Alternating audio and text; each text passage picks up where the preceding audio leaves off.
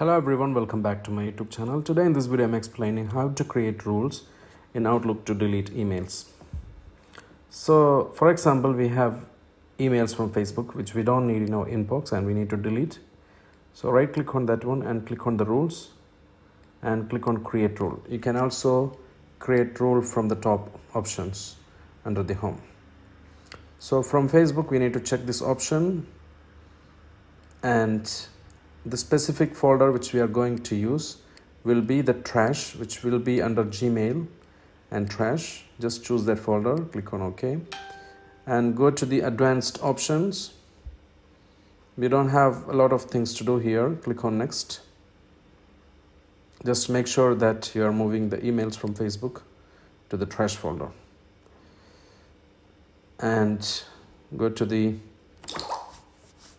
next option, and you need to choose the first option if you want to move the emails which is already there in inbox, and click on finish. So you can see there is 53 unread emails in trash, which all of them are from Facebook.